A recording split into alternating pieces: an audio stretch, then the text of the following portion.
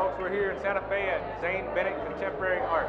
As you can see here, we have the release of the Venusian Soldiers with the great Virgil Ortiz from Coach de Pueblo. So we're gonna go check it out.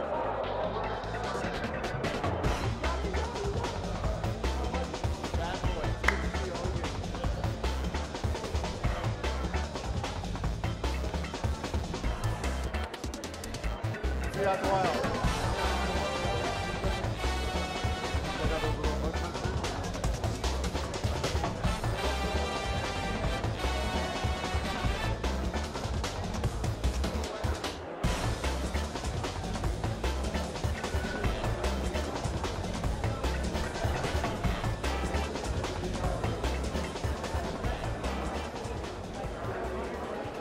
So we got a chance to catch up with the great Virgil Ortiz from Coach de Pueblo. Tell me a little bit about the Venusian Soldiers. The whole theme of that show was to display and introduce the characters of the 1680 Pueblo Revolt, and it's loosely based on it, and it's my interpretation of the Pueblo Revolt. In my script that I have written about them is that they're in the process of looking for a new Pueblo, and they just survived a big bombing in their Pueblo, so that's why you see them wearing the gas masks and the breathing tubes, and what you see around their necks are actually oxygen tanks.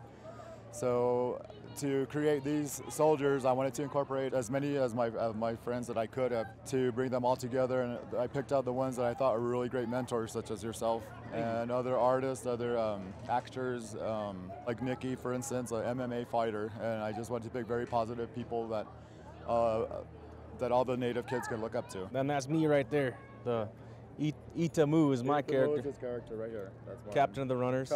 It's awesome.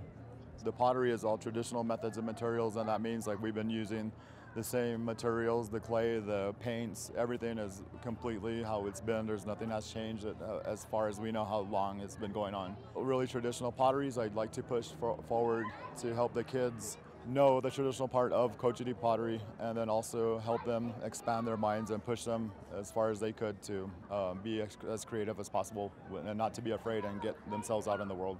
That's great. That's really great. Tell me a little bit about what Indian market means to you. My family has been doing it market ever since I could remember. Like, we basically grew up here. Every year we always look forward to in the market. We'd be working hard in the previous months leading up to market, and it's all exciting because you get to actually enter your pieces to be judged, and then everybody drops off their best pieces, hoping you get a ribbon and get a little bit of exposure, and that's really exciting. And it also helps with sales also, so it's really cool to see in one building all of Indian Market's best pieces from each artist, and it helps all these natives get their work out there. That's awesome. Well, Virgil Ortiz, Coach de Pueblo, it's great to catch up with you.